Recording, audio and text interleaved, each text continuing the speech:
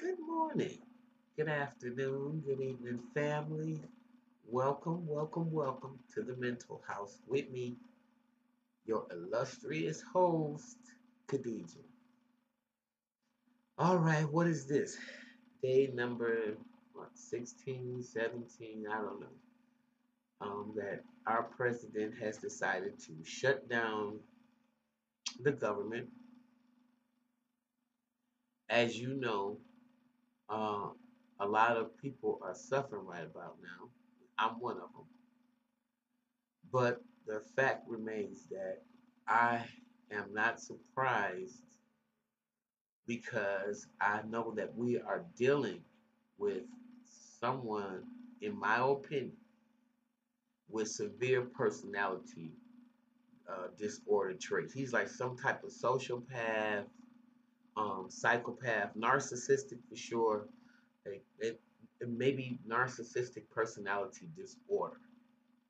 A sociopath. I'm not a psychiatrist, but that he seems to be on that continuum. Um, and with that being said, a lot of y'all might get mad, but there's some things that I agree with Donald Trump about. I do agree that we need to, unfortunately, um, things have gotten to this.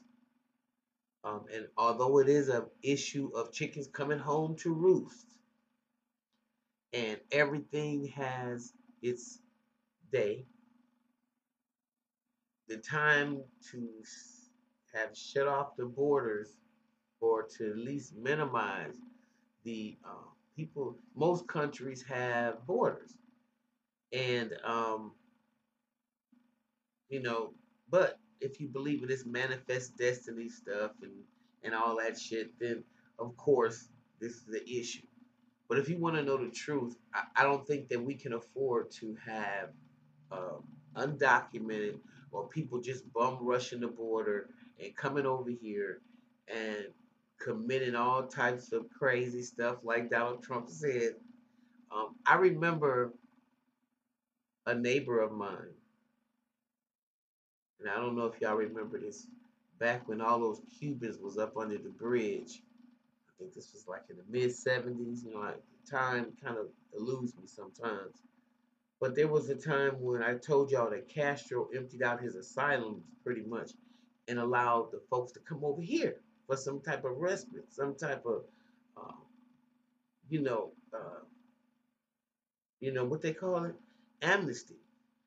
And so we had all those people coming over here that were just insane. But a friend of mine, well, she wasn't really a friend of mine. Somebody I knew, the neighbor, knew someone who had let one of the Cubans stay in her house. And of course, and I'm not saying this to say all Cubans, but because Castro had emptied out his jail, there was a considerable amount of those folks that was killing people when they would have sponsors that would allow them to live in their homes. Okay? And these people, most of them, of course, were white folks. And I'm not saying that that was good because they were white folks. The sad part about it is they called themselves helping somebody. And they were, a lot of them were just maimed and killed and stuff like that. Now, I'm not saying it was a big rash, but it was a big enough for us to realize, damn, what's wrong with these people? So that's when Castro had to laugh and say, hey, you got the worst of our society, because like someone said, the best don't leave. When there's a crisis or an exodus that has to happen, you're not finding people that's stable and secure. If they ain't leaving, they ain't going nowhere. It's the ones that's in a bad situation usually. I mean, not always, but usually it's the ones that are are you know not doing too well. Let's just put it like that. Those are the ones that usually run and try to find something else, find another place to go. So what I'm saying is you have to consider those things. And so when Donald Trump does say that about the border, that's probably the only thing I agree with him with it. At some point, we have to secure the border some type of way. Um, Now, does that mean uh, build a wall that the taxpayers have to pay for, and all this kind of stuff. No, no, no, no, no, no, no. Not in my opinion.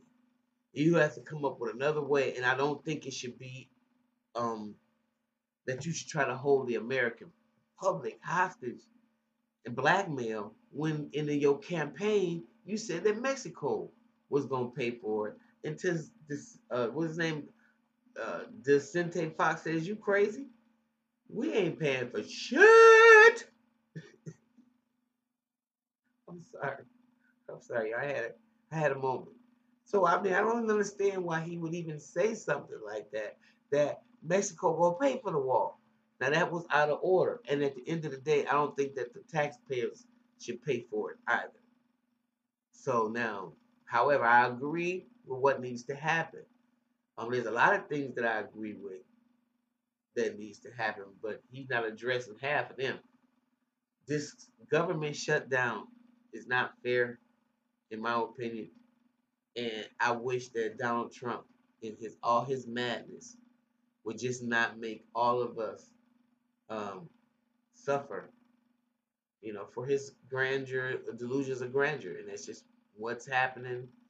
Um, this man is just,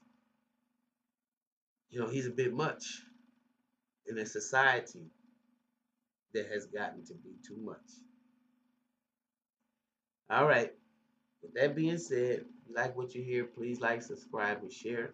And I'll see you in the next video. Bye bye.